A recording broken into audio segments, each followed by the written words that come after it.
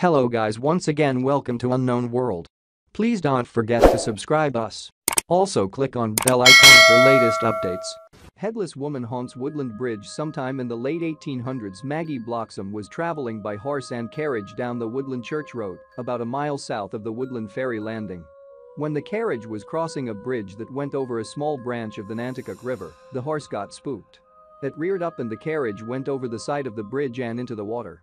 It was a horrific accident, and young Maggie was decapitated. The local legend has many different versions of what happens when you call out to Maggie from this bridge, but most say that the call must be made at midnight or during the witching hour, between midnight and 1 a.m.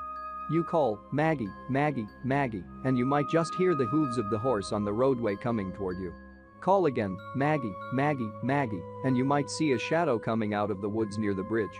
Call a third time, "Maggie, Maggie, Maggie," and she'll emerge from the woods with her head in her hand, wanting you to reconnect, wanting you to bring her back to life.